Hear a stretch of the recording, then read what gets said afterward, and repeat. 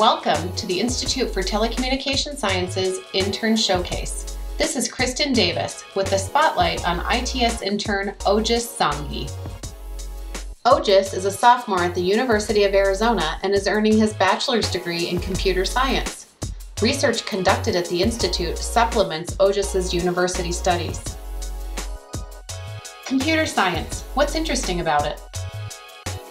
I think there's a couple of things. First is just learning about the complexities of how it works down at a really low level. You have all these individual small wires that either turn on or off, and then you have those two bits of information, and with that you can combine millions of them to make something much bigger and much more capable.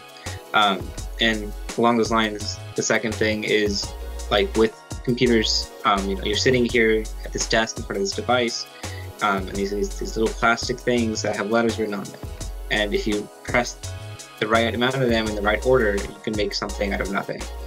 You're sitting here in front of this desk, you can make an app or something that has a positive impact and is useful to people.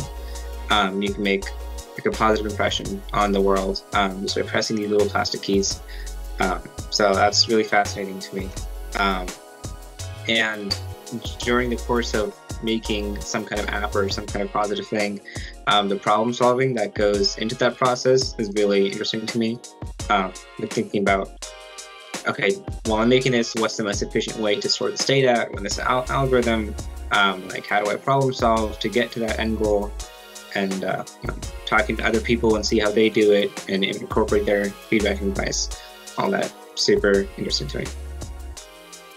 What might life look like after college? Kind of hard to tell as of right now, but there's kind of two tracks I see. One is higher education, master's, and the second is a job. Right now I'm kind of leaning towards getting master's and then getting a job somewhere in something. Tell me a little bit about an ITS project you're working on. So for this past summer, and right now as well, I've been working on developing a machine learning workflow for ITS. So I started, learning machine learning and collaborating with Margaret and Rob on this.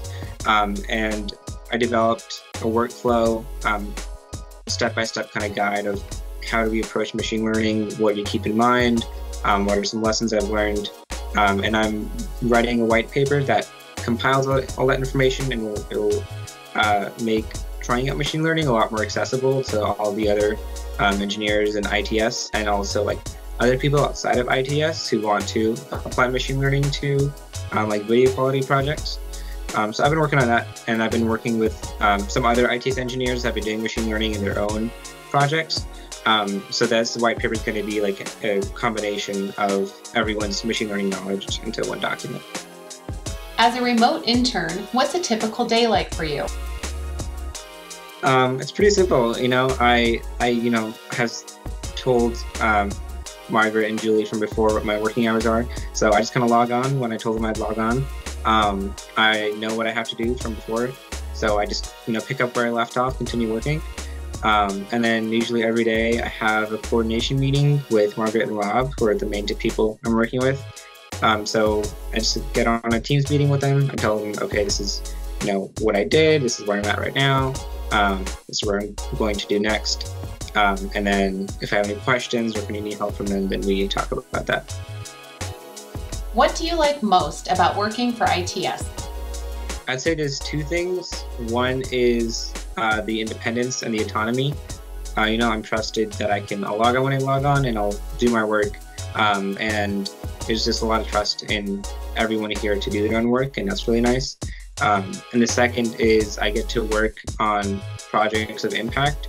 I know that what I'm doing here isn't going to not make a difference. It's going to positively affect the other people in the org and this field broadly. So knowing that my work will have positive impact is really, really nice, really fulfilling. Click the link in the video description to learn more about ITS.